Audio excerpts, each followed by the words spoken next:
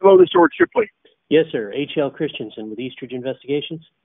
Yes, sir, Mr. Christensen. How are you, sir? Good. I want to see what his behavior is like, and Sure. and if he's partying around. That's if he's this is a cheating spouse kind of deal. I think that's the best way to describe it.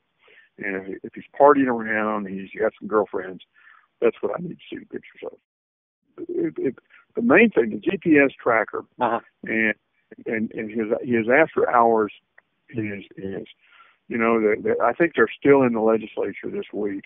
Yeah. And if you've got an easy way and a good source to check around the Capitol to see if he has a reputation around the Capitol, that'd be helpful. But I don't want you doing any surveillance in the Capitol. That'll just make it all crazy. Absolutely.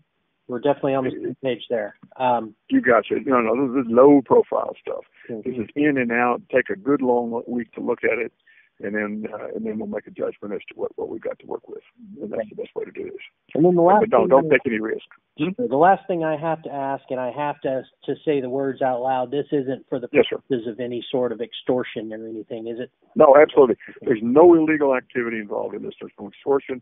There's no illegal activity. I give you my word on that. And I can also produce numerous legal references if you need. That's quite all right. I just have to say the words out loud. You understand? No, sir. We're on the same page. All right, Mr. Cooper. Well, I'll get this engagement letter and invoice to you over later today, and we'll start digging into this guy, see what we can find you. Okay? Yes, sir. I appreciate this very much, and good hunting.